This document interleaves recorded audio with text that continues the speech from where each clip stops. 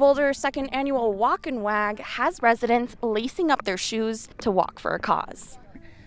We offer a 1 mile and 3 mile course, and all of the proceeds that we make today will go towards the building fund. The animal shelter and care of Jefferson County workers are currently fostering animals in their homes as they are working towards building the first animal shelter for Jefferson County, which has over 12,000 residents. This last 2 years has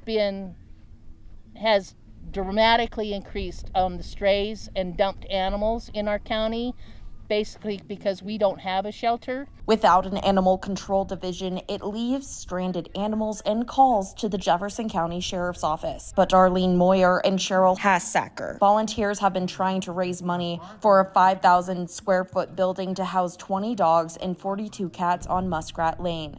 Our hopes and dreams is to help the community in any way so they can keep their animals.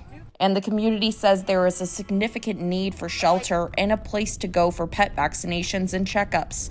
Growing up in Boulder, there was always the stray dog running around, stray cat, and I think it would be a great addition to Boulder and the Boulder Valley, especially with population growing. Plus, for Cassie Strasser and Sarah Rader, it would be nice to not drive 30 miles just for a pet appointment. It's just kind of nice to be able to have a community thing for everybody to come together with their animals and do things as a community and take care of the animals and not have to go all the way into Helena for those kinds of things. And we need one.